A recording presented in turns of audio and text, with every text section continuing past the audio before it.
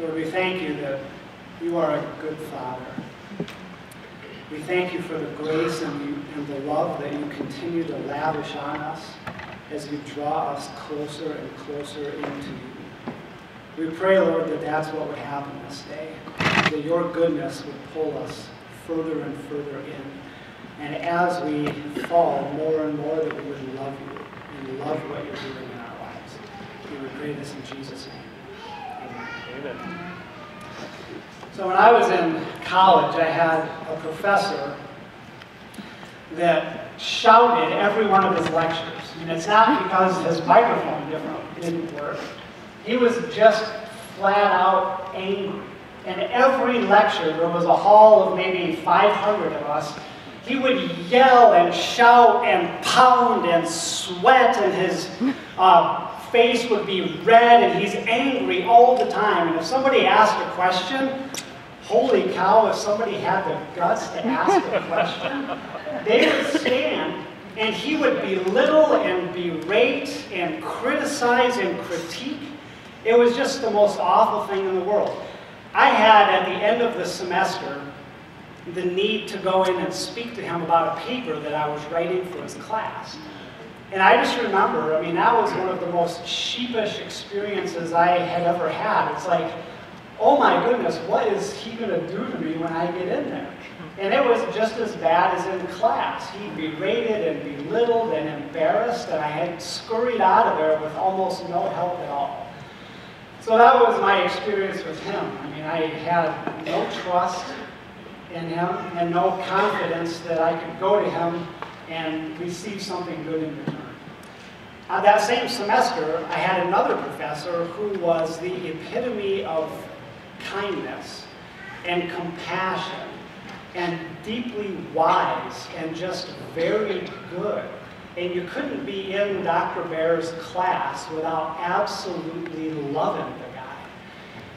So, you know, he was the kind of professor that would prefer that you call him by his first name. And if you had a question, he would offer to take you out to lunch in order to really discuss this. So that semester, we had a death in the family, and you know, it's one that really, gosh, it causes you to dig deep. So you're away at college, and it's like, okay, who am I going to go and talk to about this? Is it going to be the angry guy that just berates and belittles and makes you walk away with your tail between your legs? Or is it going to be Dr. Bear, who just exudes compassion and kindness and wisdom? So I went into his office, and we sat down, and he spent the rest of the semester with many hours one-on-one just helping me to process. And he was just very compassionate and kind and helpful. So there was just this trust that you knew existed with this guy. So when something deep happened, you just had this confidence that you could go to him and he would do well with it. So if you think about the dichotomy there, the question I want to begin with is, when you have something going on in your life and you want to talk to God about it, what is your expectation? Is your expectation that he's going to be like that first professor that, you know, he's going to furrow his brow and ready to come down on you? Or is there this sense of trust that I can take this to him and know that he's going to do well with it? The word confidence. So the question is, do you have a sense of confidence in God? And I want to just take a minute and recapture the original meaning of the word confidence, because it's kind of gone astray after that. If we break the word down, it's con and fider. So together with, and fider means to trust. So confidence has this sense of a trust in what we're linked together with. Confidence, it's a trust in who we're linked together with. So the question is, there's God and there's you. Do you have a sense of trust in this one that you're linked together with? So I hope that you walk out of here in a while with much more confidence in your walk with God. And I'm going to give you 3 reasons why I think you should. The first I'm just going to touch on briefly because we went all the way to the last one. And it's the fact, it's in Acts 1 verse 3. After his suffering, he presented himself to them and gave many convincing proofs that he was alive. He appeared to them over a period of 40 days and spoke about the kingdom of God. So the first reason that I would say there is this natural trust that you can have in the Father is because of his power. Last week we reminded ourselves that he, as Jesus, literally died and was dead for 3 days and then brought himself back to life. Who else can do that, right? So there is just this natural sense that if somebody can bring themselves back to life from the dead, I want my life to be linked with that life. And we mentioned last week that after he came back alive, for almost a month and a half, he continuously appeared to hundreds and hundreds and hundreds of people. So we can have this confidence that he did come back to life. It was attested by so many people. And as we said last week, we've been living in the effects of that, the wonderful effects of that ever since. So can we have confidence in God? Well, he brought himself back from the dead, and there's nobody else who can do that. So I think the answer on that front is yes. Another way that we can have confidence in God is confidence in his grace. Let's get to Hebrews first. So Hebrews 4:15, for we do not have a high priest who is unable to empathize with our weaknesses, but we have one who has been tempted in every way, just as we are, yet he did not sin. So I just want to linger on this for a moment. We do not have a high priest. So a high priest is the one who communicates with the Father. So Christ is our high priest. We don't have one who is unable to empathize with our weaknesses because he was tempted in every single way and he passed every test. So if we think about ourselves, and often when we're thinking about what our great temptation is, all of a sudden we feel alone, like we're locked in a room, like no one else experiences this. But every person who's sitting in this room is tempted in at least one major way. So every single one of us has temptation. So temptation is something that is natural in life, and we feel like, gosh, I'm the only one, and how awful am I that this is what I'm tempted with. And yet, we read that Jesus was tempted in every single way, so he understands. So when we come to him with the temptation that we struggle with, we don't come to a person who doesn't understand. Like, how can God understand what it means to be tempted in this grinding fashion that I'm tempted with? It's because as a human, he was tempted in every single way. And you might think, well, he didn't have to walk through the checkout line at Wegmans and there's 100 candy bars there. He didn't have to go through that. No, but if you take every temptation, there's probably 3 great categories of temptation that every temptation falls into. And on that one, he spent 40 days in the wilderness one time without a single morsel to eat. 40 days without eating. And at the end of that, Satan came and tempted him with food. So does he have to endure the Kit Kat aisle at Wegmans? No, but he knows hunger. Empathy, the pathos part of that means he feels it. The end is in. He feels it deep within himself because he has been there. So when we consider our great temptation and whether we ought to talk to God about it or not, he has experienced the exact same temptation that you have experienced. Maybe in a little different fashion, but he has been there. We do not have a high priest who is unable to empathize with our weakness, but one who has been tempted in every single way. So how can we have confidence in him? Because he passed the test. In every one of those, he did not sin. Now let me just come at this from a little different angle. Say that you inherited $6 billion, okay? And it's always been your greatest desire to own an NFL franchise.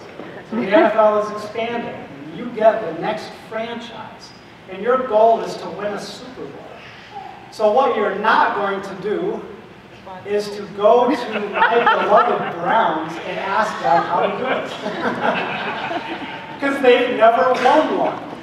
They are 0-50 in winning the Super Bowl. I know. So all of a sudden, if this is what you want to do, you don't go and ask somebody who's never been there. It's probably the most disheveled franchise in the entire league. That is not the place you go. Unfortunately, you probably go to the Patriots. Maybe the Steelers. So you go to one who has been there and knows how to do it. So when we're struggling with our temptation, we go to one who understands because he's been through the exact same thing. He is not unable to understand. So go back to those two original professors. So we're talking about your temptation. So you have a sense of guilt about this. So when you go to God with it, are you going to expect the berating and the belittlement, or the compassion and the ability to empathize? When we walk into the throne room of God, bearing this temptation that maybe we made it through, maybe we didn't, maybe we're right in the throes of it, and what we're doing is we're going to ask God for help because there's nobody else who can. What is our expectation? God is up on the throne, and I'm down here holding this ugly bag of guilt. What is my expectation? And that goes to the next slide. Let us then approach God's throne of grace with confidence. We can approach the throne of grace with confidence. Now let me kind of angle into this one. We learn in the book of Esther, she had an occasion where she needed to go before the king. And her response was, but it's known everywhere that not a single man or woman can go to the throne of the king unbeckoned, and there's one law that applies if you do. If you're not called, you shall be put to death, period. That was the rule in the ancient kingdoms, that if you came before the king's throne uncalled for, the law was you were to be put to death. So wow, that really makes me want to go into the throne room of God with my stuff. However, not just any old person can do that, but his kids can. The kids of the king can. So as you walk around the edge of the doorway and you're holding this bag and you walk into the throne room because you need your dad, who's up on the throne, and you look up and he catches your eye, it's going to make you want to run, but not away. He wants you to run toward, because his expression, rather than furrowing, is going to get warmer as he draws you forth. Not anybody can approach the throne of the king, but the king's kids can. So we can have trust and confidence to approach the throne of grace. Why? The verse continues. So that we may receive mercy and find grace to help us in our time of need. So why would we go when we are in the throes of temptation? Why would we go to the throne where our dad is? So that we can receive mercy, so that we can find grace. And that last phrase is huge. To help us in our time of need. God does not want you to stay in this pattern any more than you want to be in this. So his goal is not just forgiveness. It's not just mercy and grace. It is to help you. When you climb into his lap, it is so that he can help you. Because as we mentioned last week, probably the heaviest thing that you have ever carried in your life is guilt. When you have guilt from the past, it's like being in a prison where you continually beat yourself up. And it's locking yourself in the past, which makes you totally unable to do anything productive in the present. Because you're so busy beating yourself up for these things that have happened in the past. And when you do that, your joy escapes you. And your energy for life escapes you. And eventually, even your faith can escape you when you're struggling continually with guilt. Guilt is a prison that we do not want to be locked in. So what do we do with our guilt? I just want to call us mentally, so paint a picture in your mind of the king sitting on the throne. And he has this little 4-year-old princess who knows that she is not supposed to get in the cookie jar. But she's in the kitchen and nobody else is there. And she just can't not do it. And I know that I'm not supposed to get up and climb on the, her mind is saying no while her body is climbing up onto the counter. And she's reaching for the cookie jar knowing that this is not what I'm supposed to do, but pretty soon she's like a chipmunk who's packing food away for a long winter. Her cheeks are full, and she's got crumbs all down the ruffles and caught in the lace of her dress. And she's like, oh, now what do I do? I could not do it, but now what do I do? And it comes to her mind, I'm going to go to Dad.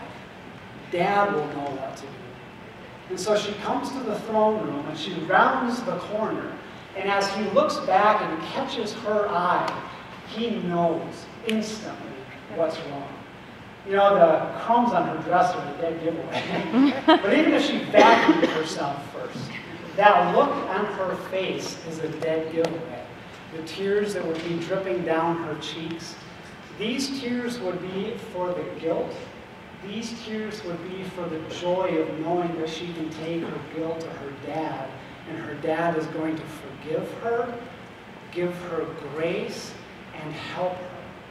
So as she sits in her father's lap, she's receiving grace and mercy and love and forgiveness and help so that the patterns in her life can change. Grace, let's kick it to the next verse. In 2 Corinthians, we read that God has put the world square with himself through the Messiah, giving the world a fresh start by offering forgiveness of sins. Now, if we just keep in our mind this little 4-year-old princess who's now sitting in her dad's lap, and not only is she going to confess about the cookies, but she's a very organized 4-year-old, so she pulls out a whiteboard. And she's like, Father, I'm just going to take this opportunity to confess everything. And so she's got it, and it's color-coded, and it's alphabetized, and it's subcategorized by level of offense. She's like, Dad, I'm just going to start at the very top. And it's like, I love my AAA membership laps. And I lied to my husband about it, and he got a flat tire, and he called, and they said, well, your membership lapse. And I lied to him. So you're looking down the list, and you're like, this is going to be miserable, because I have this whole list of things that I need to confess. And now the drips of tears are running down her cheeks. So he reaches into his lapel and pulls out this crocheted divine hanky. And he begins to wipe away the tears. And as he approaches the whiteboard with the hanky, she goes, Dad, that's not going to work. I use permanent marker. But he wipes, and by his grace, it all goes away. And he said, you are forgiven for all of it. You have my grace, and I am going to help. And the first thing that we are going to do is have a fresh start by forgiving you for all of this. So we can have confidence in God and bringing him everything that's in our life, because we do not have, the verse says, a high priest who does not empathize with our weakness, but one who has been tempted in every way and has made it through without sin. So we can approach the throne of grace knowing that we will receive forgiveness, mercy, grace, and help in our time of need. Now that little princess may look up into the eyes of her father, who has cleared away her offense, and she says, but I don't deserve this. Why would you do this for me? And his answer is, because I love you, and I want us to be linked together for life. So here is the third reason that we can have this deep sense of trust and confidence in our Father who sits on the throne in heaven. And it is in this verse, simple and beautiful. We love because he first loved us. There are two great biblical metaphors that God uses to describe himself to us. A few weeks ago, we began to dig into the idea of the Good Shepherd. That's one of God's favorites, and we're going to get back to that in time. The other is God as Father.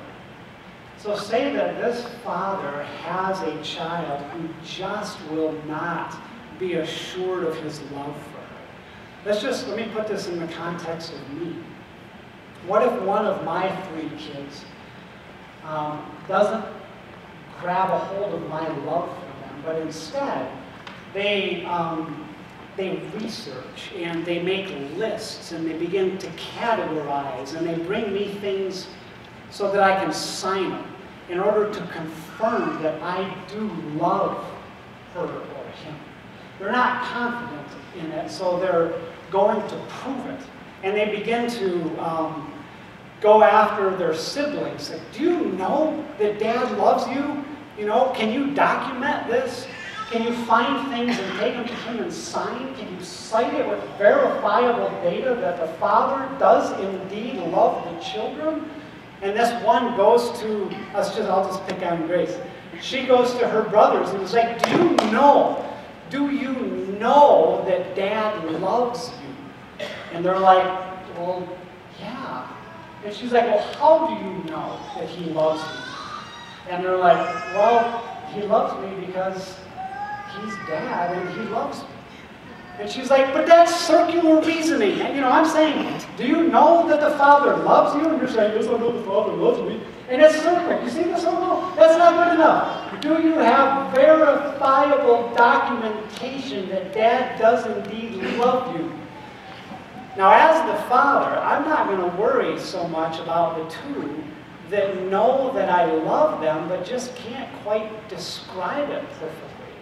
I'm going to be a little more worried about the one who has this deep need to prove it.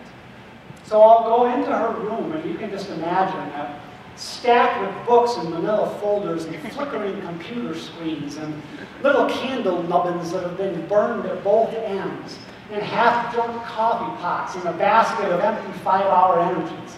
And I'm like, you know what? I think we need to go on a walk. And she'd be like, no, Dad, I can't. And I'm like, no, honey, I think you can. Let's go. So we would go on this walk and begin down the hill. And if there was Grace, we would be going hand in hand. And we probably wouldn't talk for a good half hour. But every once in a while, I'd just give her hand a little squeeze. And in time, the squeeze would probably elicit a little, smile coming up the edges of her lips. It's ripening. It's kind of like a melon, you give it a squeeze test to see if it's right. So I'd squeeze her hand, and when I knew the time was about right, I'd say, sweetie, I love you. You know that, right? And she'd say, yeah. And I would say, how do you know?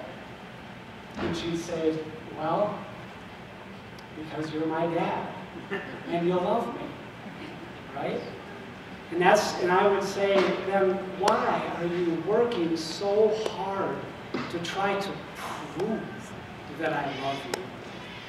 You know, not to mention you're driving your brother's back. But I love you because you're my daughter. You know, if you just think again, let's take a step back. There's this dad who has the 4-year-old daughter. And he says, honey, I love you. And the daughter says, I know. And the dad says, well, how do you know? Because you're my dad, you know? That's always been my favorite answer. When the kids are very little, it's like, hey, honey, I love you. I know. You know, it's like saying that the sky's blue. I know. Hey, honey, the grass is green. I know. Honey, I love you. I know. You know, that's my favorite because it's so deep in there. There doesn't even need, it's just so normal and natural. I love you. I know. I know. Wouldn't it be great if that's the relationship that we have with God? Andrew, I love you. I know, right? It's just so deep and so in there that you know it. We could find the greatest lawyer on the face of the earth, right? And say, we're going to pool all of our money, and we're going to give it to you for one purpose. We want you to dig into every shred of evidence that God loves us that you can possibly find, and write this legal brief that's cited and documented and notarized and researched to the nth degree. And they would go and do that. And they might bring back the world's greatest argument as to why God loves us. And we would read the whole thing, and at their grand conclusion, this includes all the evidence that is available anywhere in the history of the world, it would still fall short of a true deep of God. Even if we had all the evidence of the world, it would still fall short. There would be a gap. And that gap is designed to be there, and the only thing that will fill it is trust. There is a tremendous amount of evidence for God's existence and His grace and His forgiveness and His goodness, but it doesn't get us all the way there.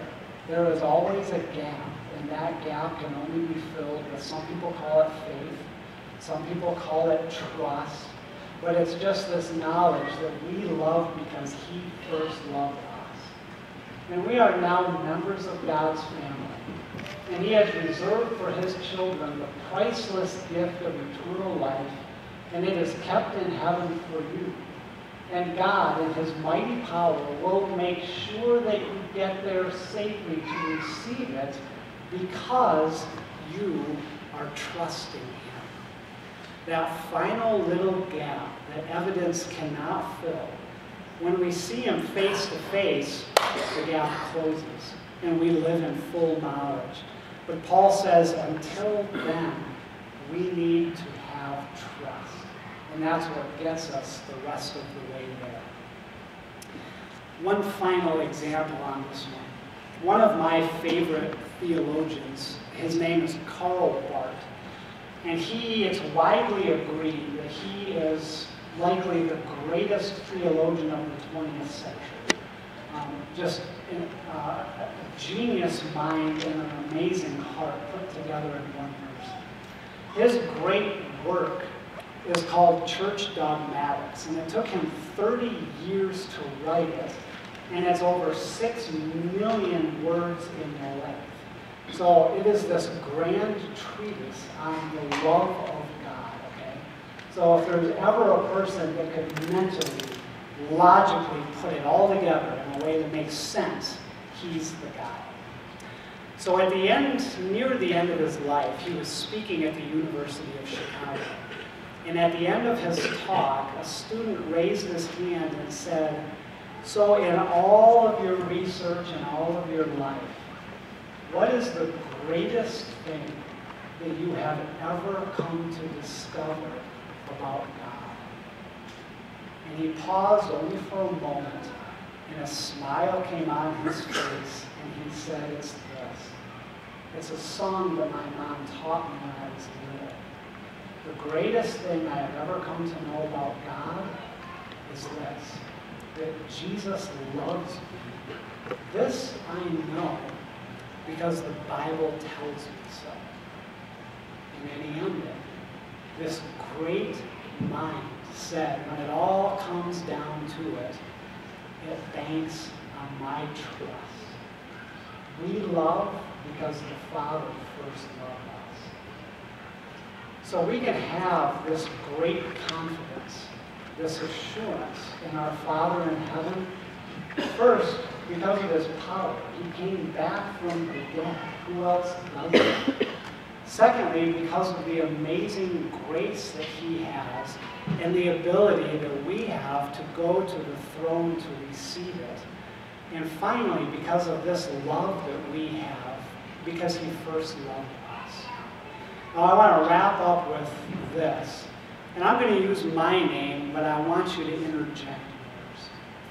So the Father in heaven looks and says, Mike, I love you. And I say, I know. And he says, how do you know? And I say, because you're my dad, and you love me.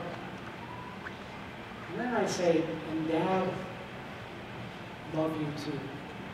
And he says, I know. And I say, how do you know? And he says, because you're my child, and you trust me. Let's pray. God, it's just the most beautiful thing in the world to be loved by you.